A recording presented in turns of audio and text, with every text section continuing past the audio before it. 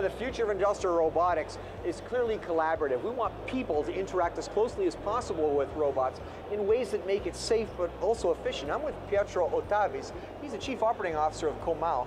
Pietro, we're standing in front of what it looks like a very soft padded, almost like a teddy bear, this robot. Tell me about it. Yeah, we call it a sensitive skin. So we started at Comau from a standard industrial robot, and then we literally dress it up with this skin. This skin is sensorized with sensors that measure proximity as well as pressure. This, together with a vision system, provide up to 6 layers of safety, and therefore make this standard industrial robot a collaborative one. Collaborative in the sense that it can collaborate also with a machine like this AGV. So this is a technology that we developed, and we're going to bring it to the market by the end of this year.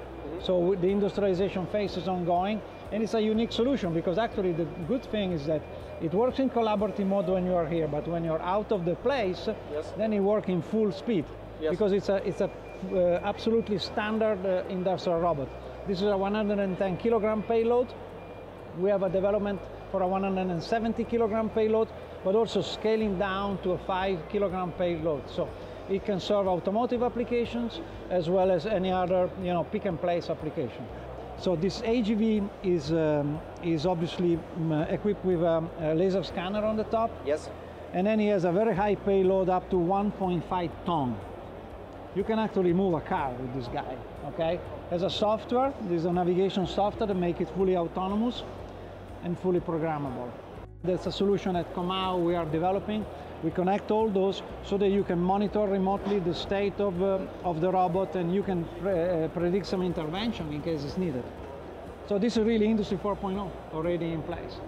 Pietro, which industries do you anticipate would take best advantage of this technology? First of all, automotive, for sure. For some heavy load tasks, automotive will do, like loading a battery, loading an engine. But actually we are studying this and offering this already and having some pilot program in place for logistics application, food and beverage application, palletizing application, all the way to electronics. Obviously electronic manufacturing, also pick and place, will get a lot of benefit from this technology. Pietro, do you expect to sell the AGV and the robot together in a unified system? Is that a typical way? That's a possibility, but actually the various applications that we are having are separated. AGV typically go into end-of-line application as well as logistic application. This goes into other steps, but we see also application possibly together, but it's both basically. By the way, this guy can also be working in manual mode, so you have a manual guidance possibility.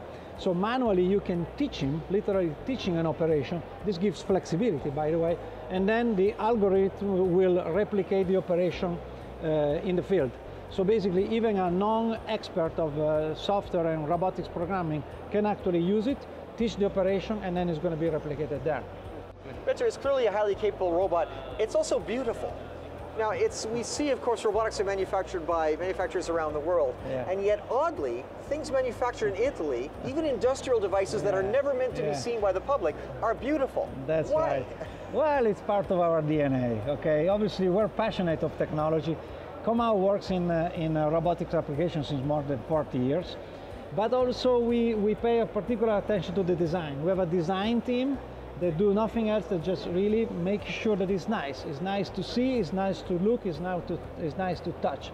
And that's what we care a lot. You see all our solution, even the AGV, are pretty nice from a stylish standpoint. Practical, efficient, collaborative robotics, and possibly the most attractive robot ever from Comau. This is Pietro Ottavis.